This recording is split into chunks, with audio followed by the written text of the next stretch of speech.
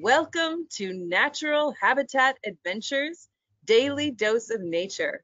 I'm your host, Sunny Vanderstar. Today's topic is Behind the Camera, Inside the Monarchs Milkweed Kingdom. And it will be presented by our fabulous NatHab Expedition Leader, Charlie Reinertsen.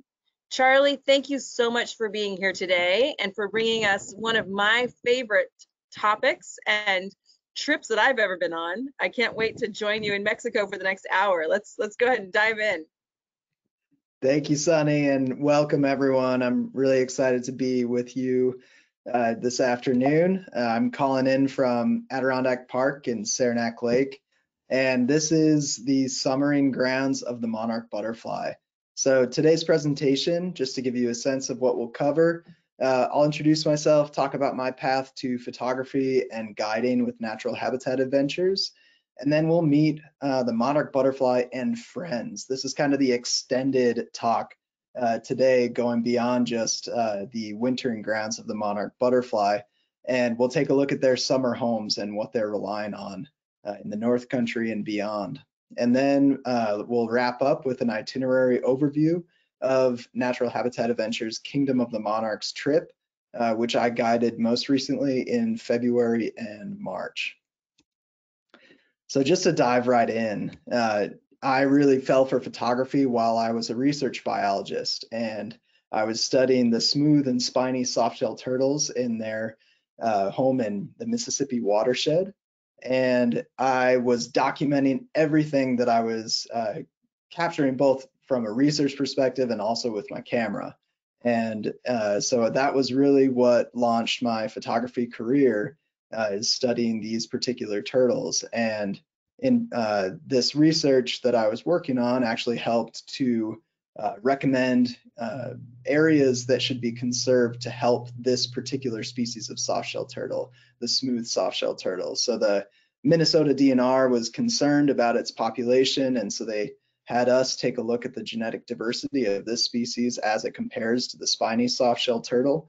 We were able to actually point to the genetic data and say that the smooth softshell turtle had significantly less genetic diversity than the spiny softshell turtle, and that the DNR should do things, put actions in place to be able to protect their nesting habitat. So that really launched my interest in cataloging creatures, and through that research I met this cast of characters, all of these different turtles and frogs and insects that I was trying to capture through photography. And as I was sharing my research, I started to get really excited about science communications, and so I started covering various different species, including the saw-whet owl that you see here. And that launched a career in writing, photography, and videography. And I've worked for a lot of different magazines and organizations, most recently for the Wild Center up in the Adirondacks. That's what originally brought me to this area. And now this exhibit is open. It's on climate change solutions at the Wild Center. And it's a 3,000 square foot space that I was the project manager on this team of people who put this together. And it's a really exciting exhibit that really amplifies voices and people working on climate solutions in the Adirondacks. So right now I've launched my own business, Two Line Studio, and I've been doing photography all around the world. And it's brought me to incredible places, and I've been able to meet incredible people. And one of those pieces of what I do through my business is actually guiding with natural habitat adventures. So these are just a few of the moments that I've captured over the years, and a quick look at my website. And that launches us into exploring the Milkweed Kingdom. So what I'd love to do is take this moment to share a video from my backyard. This has been filmed over the last couple weeks, and just to give you a sense of the milkweed habitat and the creatures that call it home. And so often, we're talking about the monarch butterfly because it has this incredible migration that we'll get into. It has all these quirky things about it that make it a really fascinating insect to pay attention to. But today's presentation, I want to kind of highlight a few of the creatures that also call this place home. So right now you should see the video going. This is in my backyard, this big patch of milkweed. And over the years, this area has just expanded and expanded as we've allowed our what was previously just grassy areas to transition into a prairie habitat. And so when you walk out in the backyard and you're looking closely at the leaves, you're just meeting all of these incredible insects, not just monarch butterflies, but what you have here, a dogbane beetle, various species of grasshoppers, and all of these insects rely heavily on this habitat. And this habitat is really threatened because we've been, because of agricultural use and because of lawns. And so there's been a huge movement to be able to bring these milkweed kingdoms back so that these insects can thrive. And a lot of people are starting to reduce the amount that they're mowing and allow a lot of these species to flourish. All right, here's a swallowtail feeding on milkweed flowers from just a few weeks ago. And here we're starting to get into the monarch butterfly. So that was an egg that we were just looking at, and now this is probably the second stage of growth of the caterpillar, monarch butterfly caterpillar. And this is all just taken right out in the backyard. My first trip guiding with Natural Habitat Adventures on the Monarch Kingdom trip was this year. And so it's just been this unbelievable thing to look at my backyard with new eyes. Obviously, I've seen all these videos of the monarch migration and trying to learn more about it. But it really didn't hit home until really traveling down there and getting to see what these incredible insects are doing. So this is just a little context for the backyard area and where those insects are living, and heading back down into the backyard here. And it's possible that this video is a little bit stuttered.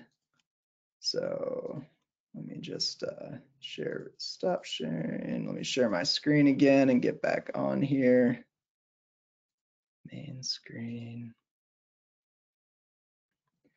So I'd love to talk about monarch ecology, and I show that initial video as a way to say that we spend a lot of time reading about, learning about, seeing this very dramatic monarch butterfly, but we don't spend a ton of time thinking about all the other insects that live in that milkweed kingdom that we just saw in that video. And so we'll come back to this at the end of the presentation, but what I really wanted to think about here is we'll dive into the monarch butterfly. We'll talk about this incredible journey down to Mexico and to Michoacán. But then we're going to come back to this idea that, you know, this poster child of a species has really helped us conserve this habitat of milkweed and prairie that all of these insects rely upon. So, but for now, we're going to go ahead and dive into what makes the monarch butterfly such an incredible image and something that everyone has gravitated towards as the hero of the pollinators. So just going back a little bit, taking a look at the distribution and evolution of this species.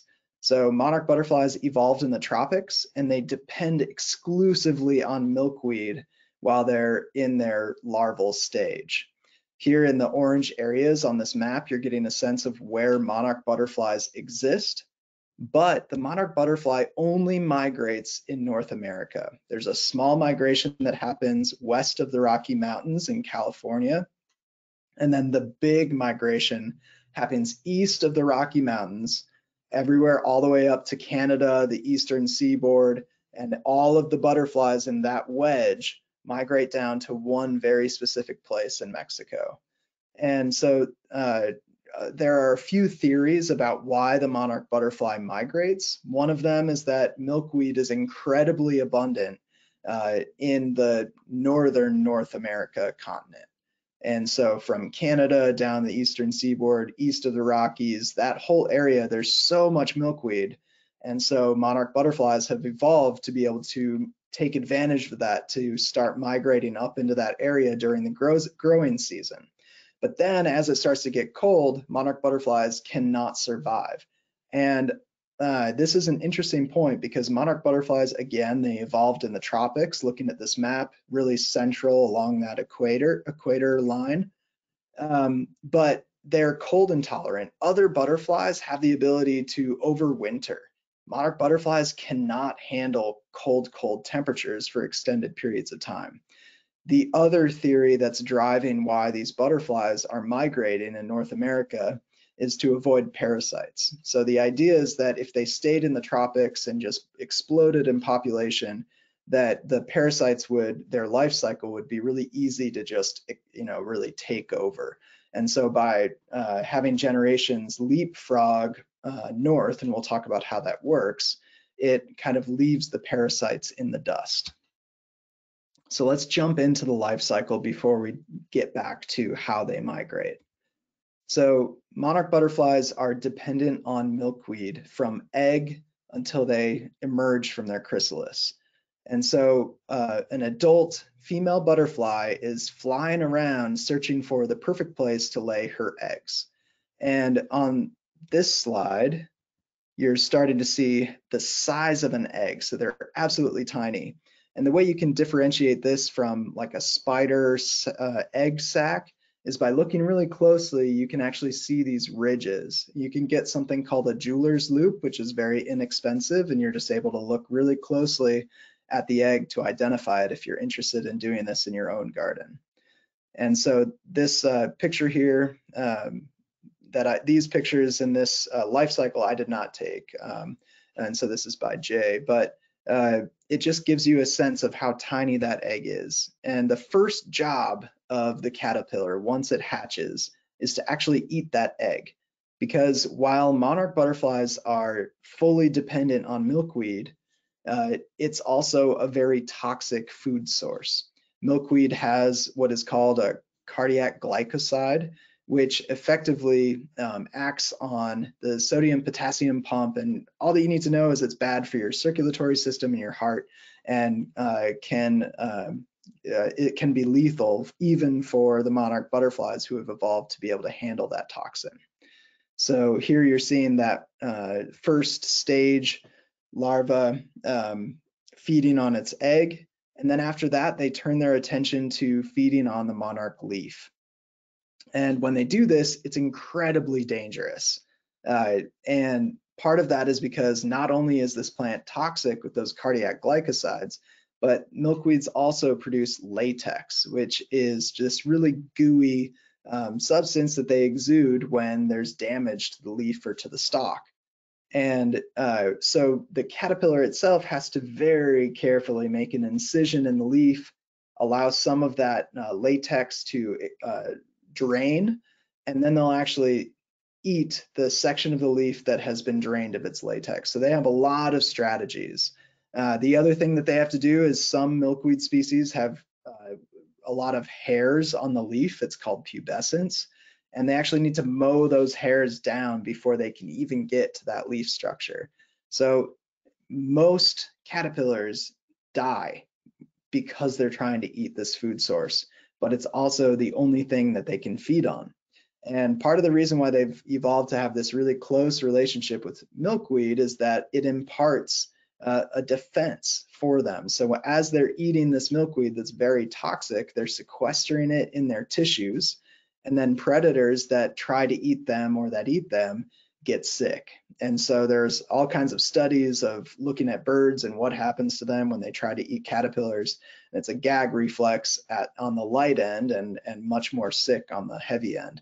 And so they've gotten the coloration of both the caterpillar and the butterfly is really bright. And that's a warning coloration to be able to tell predators, I'm toxic, don't eat me. So on this left-hand side picture, you're actually seeing all of the instars, which are the different stages of growth. And so after each instar, the caterpillar actually sheds its exoskeleton and then enters a new growth phase. So once it's gone through those 5 instars, it starts to form what is called the chrysalis. And that is the form in which the caterpillar itself will transform into a butterfly. And there's all kinds of research going into this about how they do this, but essentially their cells kind of go into this goopy soup and then just reorient into a new form. And it's absolutely fascinating. That's the Cliff Notes version that's a little bit diluted, but eventually they form this chrysalis. And there's been a lot of, every aspect of the monarch butterfly has been studied extensively, and there's still areas to study. But one area for study is taking a look at why is there this beautiful golden sheen both on the line and then these dots. And the idea is that it's actually camouflage, that it can make it look like water droplets on a leaf, and it helps them blend into their surroundings. So here's a full look at going from egg all the way to chrysalis to adult. And one thing to note here is that this whole cycle, typically in the summer, takes about a month and a half, and it's temperature dependent. So if it's colder, it takes longer. If it's warmer, it's a shorter period of time. And what's fascinating is that when butterflies get into late August, early September, they are actually able to go into a different life form, and that is the key to being able to migrate. So let's take a look at that. Let's start in Mexico. In Mexico, over the winter, in about November, monarch butterflies arrive to the area. And they arrive to an area that's smaller than the size of Manhattan in the Oyamel high elevation fir forest. And they spend the entire winter there. And then starting in March or April, they start to fly north, and they form what is called Generation 1. So this blue triangle here in this graph is indicating where the butterflies who have lived the whole winter in Mexico have laid their eggs. And that Generation 1 blue triangle, those eggs hatch, the butterflies emerge, and they fly north again into this green section of Generations 2 and 3. And that's happening about in June. So right now we're sitting in July, August, and that's Generations 3 and 4 in the Midwest and in the Eastern Seaboard. And then in Generation 4 and 5, you've made it all the way to parts of Canada and Maine. And that's going into September. And at that point, a lot of things happen. So this is just another graphic taking a look at that.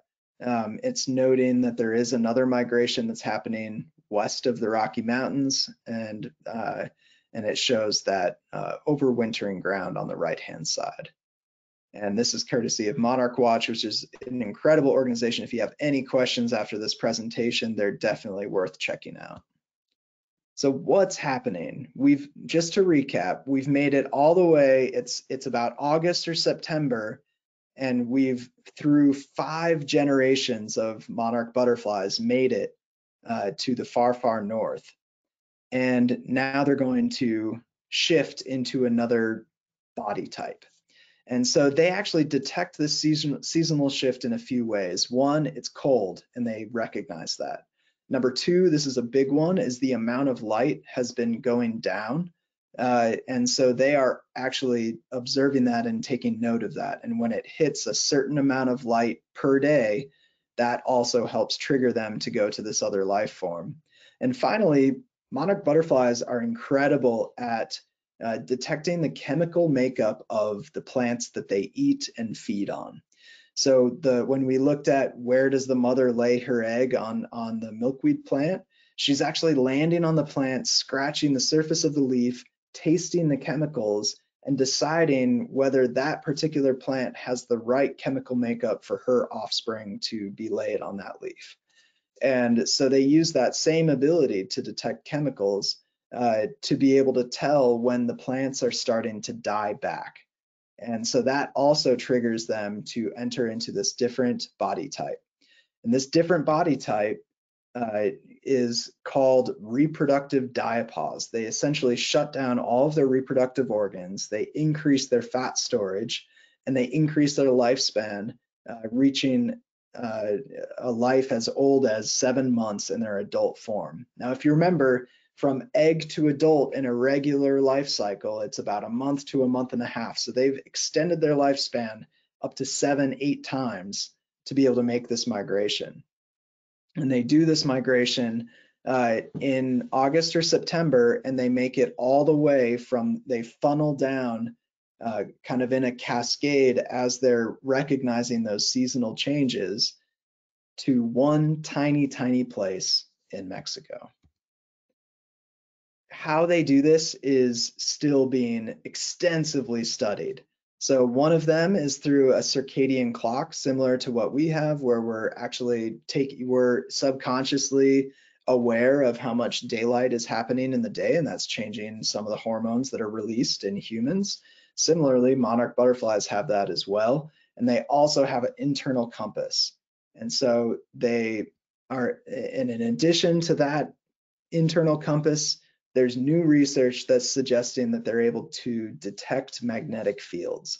And they actually have these two packets of magnetite on their abdomen, and it's believed that they're using that concentration of magnetite to be able to hone in on their final location as they approach this very, very tiny place in the Oyamel fir forest. So they're able to tell what direction they're going, they're able to tell the time of day, and then the magnetic field helps them navigate as well. And they're headed down to this very specific place that in the transvolcanic mountain range in the Oyamel fir forest, and it's at about 10,000 feet. This migration was not discovered until roughly the 1970s, when researchers in this area, and you might remember when this National Geographic issue was published, how they discovered it. So they've actually been using these tags that are placed on the wings of butterflies. And so if someone finds an adult butterfly, they carefully put this identifying number on that butterfly. And if someone else finds a butterfly with a tag on it, they record that number and they put it into the database. Initially, that database, rather than being online, was by sending a letter with the tag to researchers. And those researchers were collecting information about where these butterflies were going, because these researchers noticed that monarch butterflies completely disappear in the fall, whereas their counterparts, moths and other types of butterflies, are overwintering in the location. These ones were just completely gone from the environment in the winter. And so this was a huge discovery. And here we're starting to take a look at the yellow outline of kind of what's called the buffer zone, which is where monarch butterflies could potentially be. And then all the butterfly icons are specific reserves where monarch butterflies hibernate. So just taking a closer look, and now we're getting into pictures that I took this at the end of February, early March at the Oyamel fir forest. So this is what it feels like to be looking out into this area. Oyamel fir trees are very large diameter trees when they're old growth, and they actually help regulate the temperature overnight because they kind of have that hot water bottle effect where they hold on to the warm temperatures of the day for longer periods of time, and that helps the butterflies maintain the right temperature. They're very, very susceptible to incredibly cold temperatures, and they actually don't like to be hot either. So they're migrating to this very specific place because it has a perfect climate for them to be able to overwinter. They also have access to food and water through flowering plants that continue to flower throughout the winter. And in this picture, you can actually see butterflies flying up in the sky here. So when you're visiting this area, the activity levels of what the butterflies are doing is entirely driven by temperature. So as the sun comes up and it starts to hit the trees, in the morning, the trees are completely covered in butterflies. Right here, you can see the branches literally bowing down with the weight of thousands of butterflies. And to put that in perspective, each butterfly is half a gram. So to be able to pull this branch down, you're looking at about 80 pounds of butterflies. You can do the math on that one. So if you're visiting the reserves on a cloudy or cool day, you see the trees just laden with butterflies, both on the trunks and out in the canopy. And it looks a bit like this. And then as the sun starts to hit those clumps of butterflies, they start to fly. And it literally, talking with travelers that I've been with, it literally feels like you're in a snow globe of butterflies. And they're flying around, they're getting nectar, they're drinking water, and they're just, you can literally hear their wing beats above you. Now, in their home territory in the winter, in their overwintering grounds, there are predators of the monarch butterfly. And these predators, you can see this notch out of the butterfly's wing right here. There are a couple bird species and also a mouse that are able to process those toxins and feed on this incredible food source during the winter months. Now, remember that the monarch butterflies arrive in Mexico roughly in November, and their arrival is largely coinciding with the Day of the Dead, and it's believed in Aztec culture that the return of the monarch butterflies is the return of the souls of the dead. And so they arrive in November to Mexico in the numbers of roughly 250 million today. Historically, we were looking at numbers of as many as 1 billion butterflies is an estimate that's been put out. And then as you move through the winter, when you get to about March, the butterflies start to mate and start to think about that northward migration. So this very butterfly that came up from this orange zone in generation 4 or 5, which should be the generation that's happening at the end of this month and early September, those butterflies are going to start flying south and eventually make it to Mexico in November. And those same butterflies are going to live all the way until March. They'll mate, and then especially the female butterflies are going to fly north and lay eggs within this swath of generation 1 that's in blue.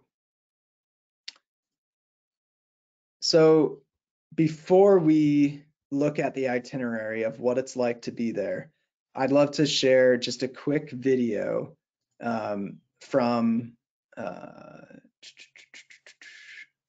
this February, March. Let me just get that pulled up here. It'll just take a moment.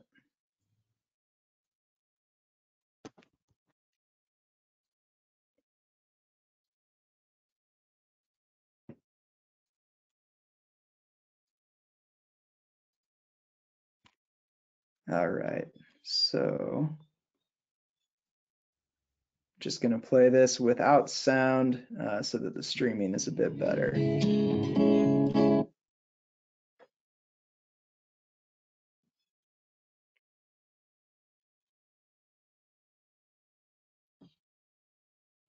Here you're seeing the day start to warm up. The sun's been hitting those butterflies, getting them ready to fly so that they have enough energy to fly. They're ectotherms, so they're getting their warmth from the environment.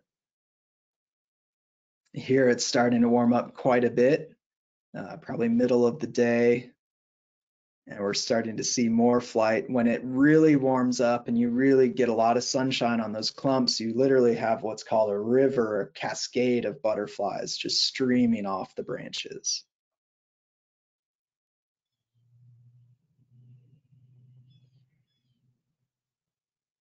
Now, given that this was my first season guiding, it's just an unbelievable experience that if you have the opportunity, it's absolutely amazing. Here's a sense of kind of the trails that you're walking on as you go.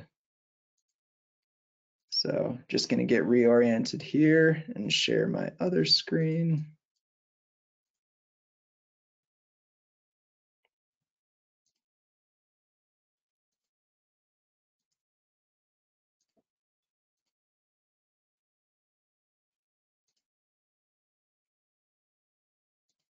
Okay, so we'll take a look at how you can actually explore the kingdom of the monarchs and see some of those scenes that you just saw in some of the photos. And then we'll wrap up with a quick conversation about the conservation of not only monarch butterflies, but all the species that rely on the same habitat as those incredible species. So this is just a quick overview of the location of where this trip goes. You fly into Mexico City, and then you travel out to Angangueo. It takes about 4 hours to make that trek. And then you have your first day. And then eventually we see Valle de Bravo, and you make your way back to Mexico City. So day one, the journey is to be able to get to El Rosario Butterfly Reserve. And the way that we get there is initially by a large tour bus that takes us from Mexico City to Angangueo. And from there, we pick up these covered pickup trucks. And those covered pickup trucks bring us up in elevation about 200 feet or a little bit more. And there we pick up a horseback ride to make our way even higher up into the mountains. And at this point, Angangueo is roughly at about 9,500 feet. And by the time we're seeing the butterflies, we're getting up to 10,000 or maybe to 10,500 feet. And so this picture is showing you the final stage. You're actually seeing folks that are hiking to be able to get to where the butterflies are. Each year and even throughout the season, butterflies are moving within this ecosystem. So they might like a patch of woods early season and then eventually move to another location. And these butterfly reserves are owned and managed by groups of people who are actually moving those trails throughout the season to be able to access the butterflies. And so they're not always very level. This picture is showing a pretty nice, wide open, level marked trail to be able to make it out to an area that you might be able to view the butterflies. And these areas are a bit removed from the dense areas where you would see the butterflies. And you would have some quiet time here because we're doing as much as we can to reduce our impact on this species. And so as you get really close, it's a silent or very, very quiet area to be able to experience being with these butterflies. That evening we stay in Angangueo, and the next day we head to another area, Butterfly Biosphere Reserve, called Sierra Chinqua. And here we also take a horseback ride and then eventually hike to be able to get out. And we get to have a wonderful lunch at the Butterfly Sierra Chinqua Reserve, and then explore Angangueo, which is a really wonderful town that has its origins in mining and ultimately started to shift over to ecotourism and has all kinds of love and support for the butterfly migration. And day three, we head back to El Rosario to be able to experience that again. And part of having 3 days in the itinerary for visiting the reserves is to give you a better chance to be able to see something like this. And so some days it is cold, and cold being something like 40 or 50 degrees. And some days like this, it's warm, 60 or 70 degrees, maybe even 80, and you see much more butterfly activity. And as far as flying goes, you'll always see the butterflies, be able to get to see them in their clumps, but as it warms up, you start to see more and more flying. As we leave the Butterfly Biosphere Reserve area, we head to Valle de Bravo, which is a really beautiful area, and explore waterfalls and do some hikes. And on our way back to Mexico City, we stop in Toluca for this incredible art installation of stained glass and talk about some of the art and culture in that region.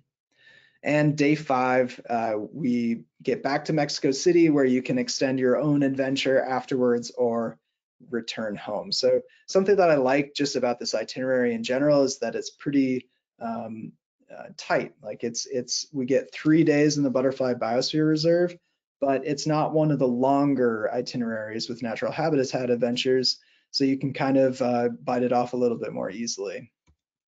Something that makes this particularly special is the partnership with World Wildlife Fund. And on this trip in particular, it's so visible to be able to see the work that World Wildlife Fund is doing to be able to help conserve these butterflies. So let's jump into the conservation status.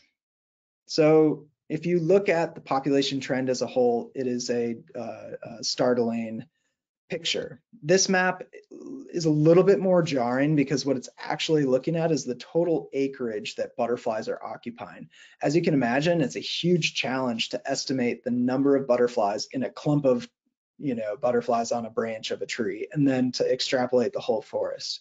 And so what they end up looking at is how much of the forest the butterflies are occupying over time.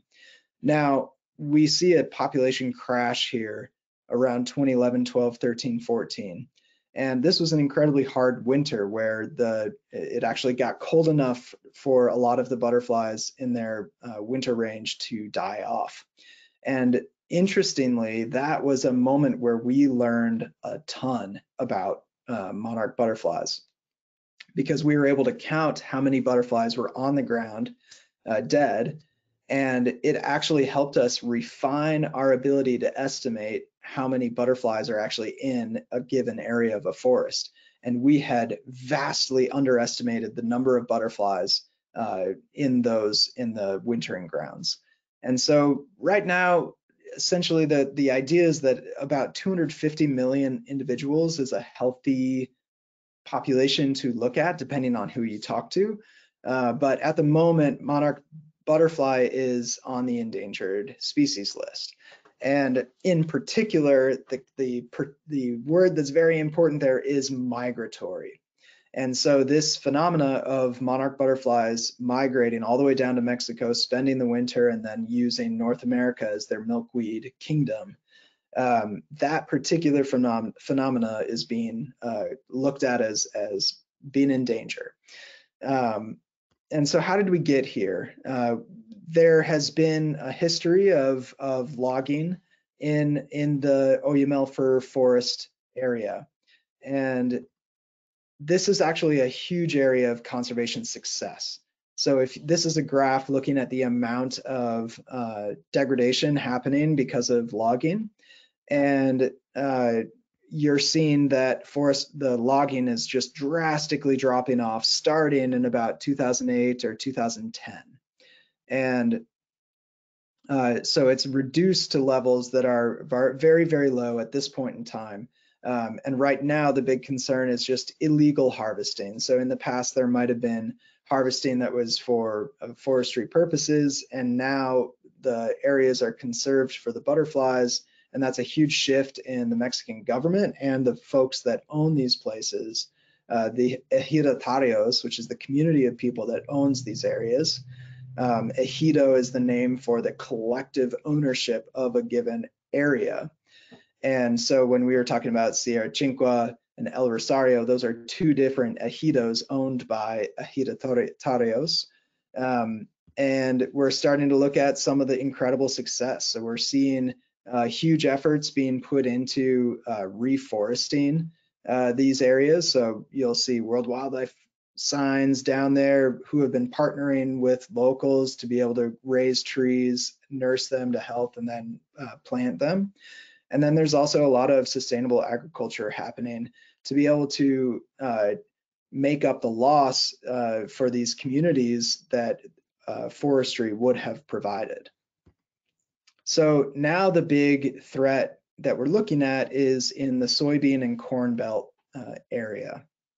So we've done a ton of work, and Mexico has done a ton of work to conserve those areas and to reduce logging. But when we look further north, we are starting to see that huge agricultural operations are a major problem for monarch butterflies, as well as other insects.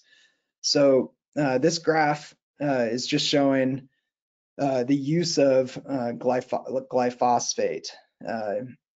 And that is a chemical that's a herbicide and a pesticide. Herbicides and pesticides are essentially what are causing the downfall of monarch butterflies in most of North America.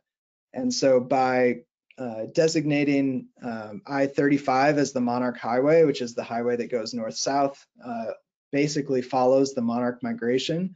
And by doing a lot of different conservation efforts and restoration efforts, we're starting to bring back that monarch population and ensure that they have food sources to rely on throughout their habitat. So this is just a few of the ways to get involved. You can plant native milkweed at home.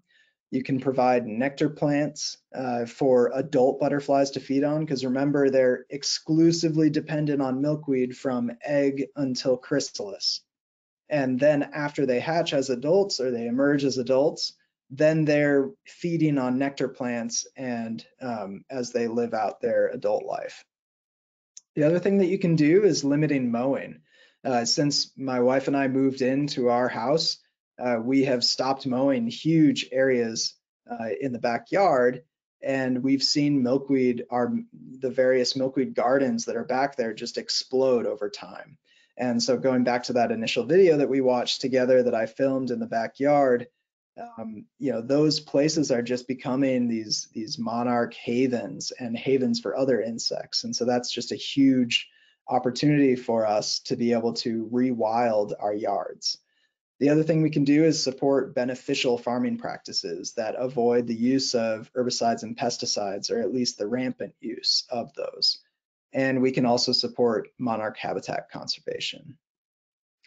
So if you're interested in seeing more of my photography that I've featured throughout this presentation, you can go to my gallery at gallery.twoline.com, and the monarch migration photos will be coming soon in the next month.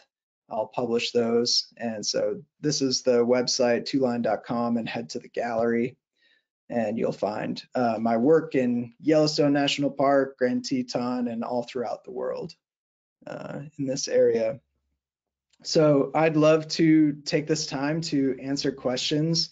I covered a lot of ground, so I'm sure there are a lot of questions out there. And I'd encourage you to stay in touch and follow me on Instagram, and shoot me a note if you liked this presentation.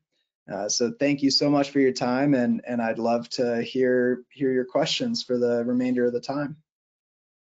Charlie, thank you so much. It was a fabulous presentation.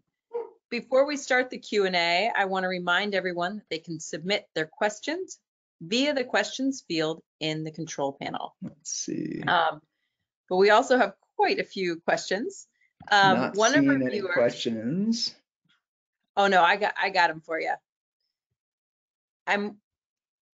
One of our viewers says, I'm watching 10 monarch caterpillars on my milkweed in the UP. Will these butterflies be the ones that make their way? We've got one question coming in. So can you hear me, Charlie?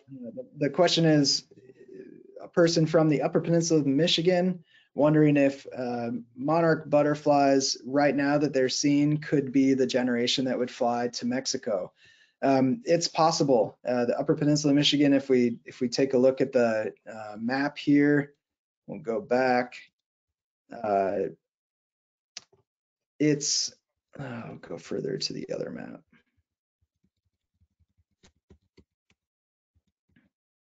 Yeah, so if we're looking here, Upper Peninsula Michigan is really in generations 3 and 4. And even where I am in the Adirondacks, I'm right on the cusp of 3 to 4 to 4 to 5. So really, when we look at more the end of August is going to be when we might start seeing generations 4 and 5. And this graphic is a little bit deceiving, because you might actually see generations 1 through 5 stay in the southernmost part of the United States, or even in the middle. So you'll see 5 generations in this whole wedge of blue, green, yellow, and orange. It's just that these orange ones are going to be the first ones to get those environmental cues of sun and chemicals that are telling them, oh, we need to go into our diurnal diapause, our reproductive diapause, to be able to start making that migration south. So they'll be the first to be triggered because of the amount of daylight, and then the next ones to be triggered will be in the yellow area, then the next one's in the green. So it's a little bit of a confusing topic to wrap your head around, but very exciting. Charlie, Sunny, can you hear me? are you there? Do you have any questions coming through on your end? Can you hear me? Can you hear me, Charlie? All right, without any other questions, I'm just gonna go down and share that I'll be presenting again another behind the camera series, and the next one is going to be covering northern peatlands, and we'll be doing that on August 17th, same time. And that will actually be taking a look at drone photography that I've been doing to be able to promote the conservation of this incredible ecosystem. And you know, peatlands are areas that are storing just unbelievable amounts of carbon, and so it's an area that we're really studying heavily. And where I'm located in the Adirondacks is the southernmost extent of where those peatlands occur. And so some of the issues that we're facing are that as our climate warms and we have longer, drier summers, and less harsh winters, we're actually seeing that these areas where the peatlands in this area are starting to see some signs of stress. So we're studying those areas heavily to know what the changes might be and what's going to happen to the wildlife that rely on those areas, and kind of project out the future of peatlands in this area. But it's kind of two parts, one part focusing on that conservation of this area, and then the other part focusing on photography. So thank you all so much for joining me today. I really appreciate your time, and thank you for your questions, and I look forward to hopping on August 17th. Like I said, if you have a question about this, please shoot me an email, send me a message. I'd love to hear from you. So thanks for your time and have a wonderful afternoon. Bye.